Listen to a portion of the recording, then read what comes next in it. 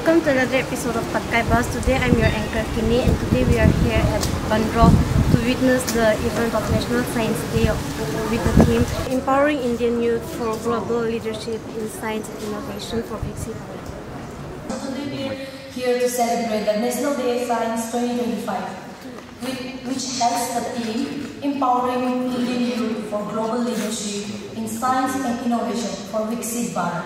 Shall we lead to God in prayer?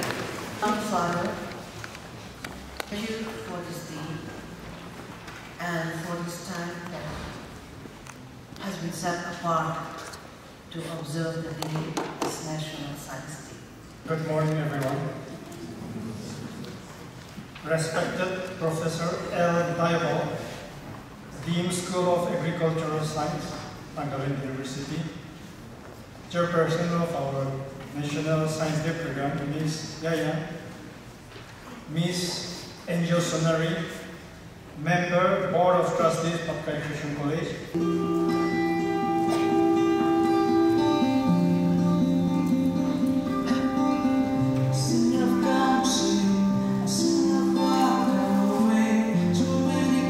The college has prepared a small token of appreciation for our esteemed guests. For that, first I would like to call our VP on the stage to facilitate Sir Professor Daiho.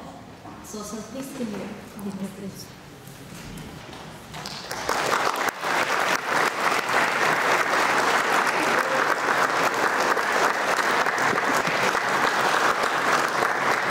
Respected Chairperson, Ms. Yaya Samyu, our most respected Vice Principal, Dr. Razo.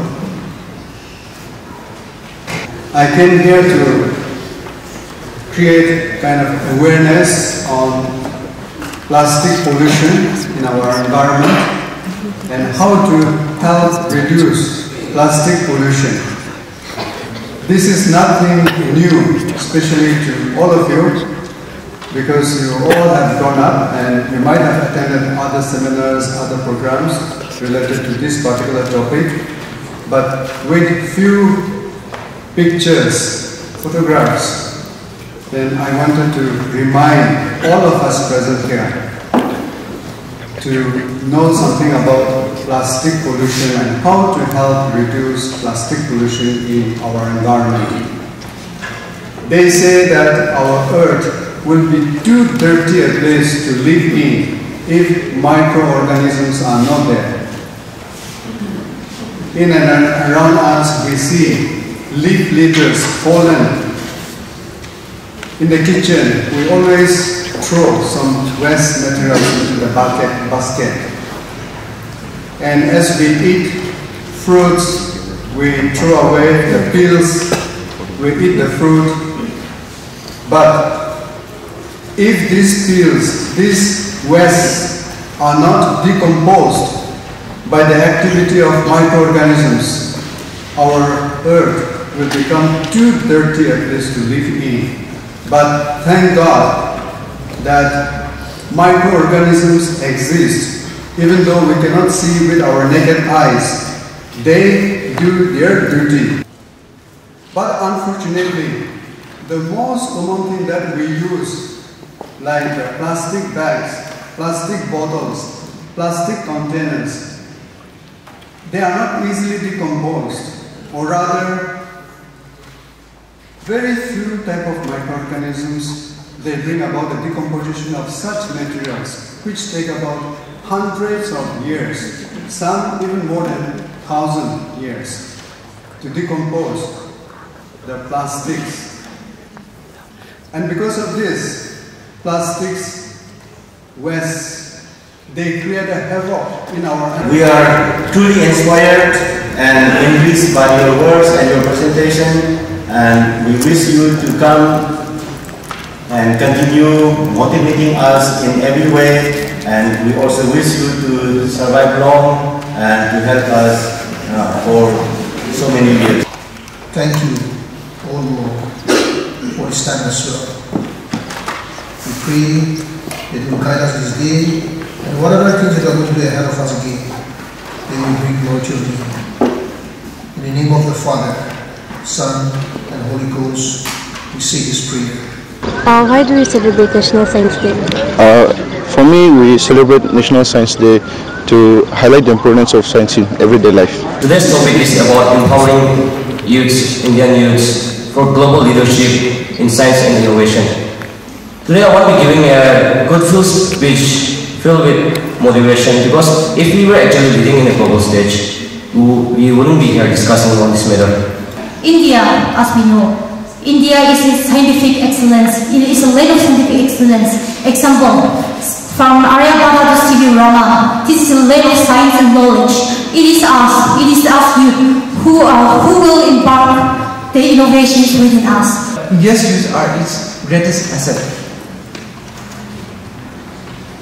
However, in order to utilize the asset or the potential of this, we must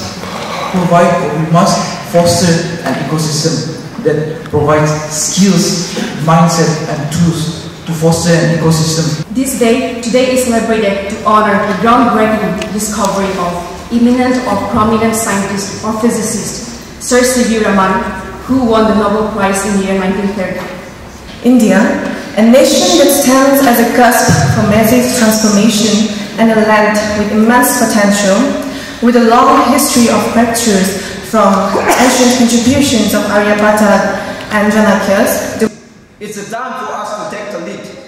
We have the curiosity, the creativity, and the hunger to make a difference, not just for India, but for the world. There are few steps that can be taken to excel Indian youth in a global level in science and technology. The first one is to transform education.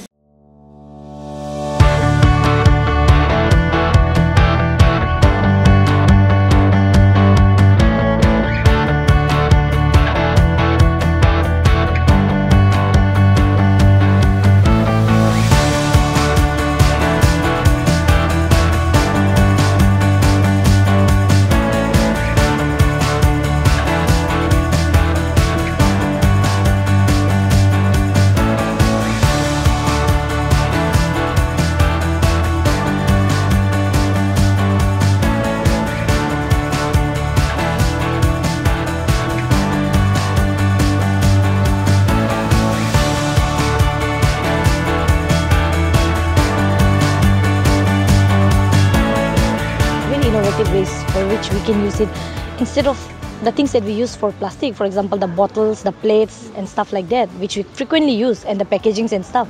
For it we can use more biodegradable things, like instead of the plates that we use in the hotels or in our functions like that, we can use the plates that are made up of dried leaves, and there are like a lot of entrepreneurs doing that. And instead of the bottles that we use and then throw it away, we can opt for bamboo, which is a very good alternative for the use of plastic bottles. And then for the packagings, we can use paper bags, which we usually do. So I think that will be.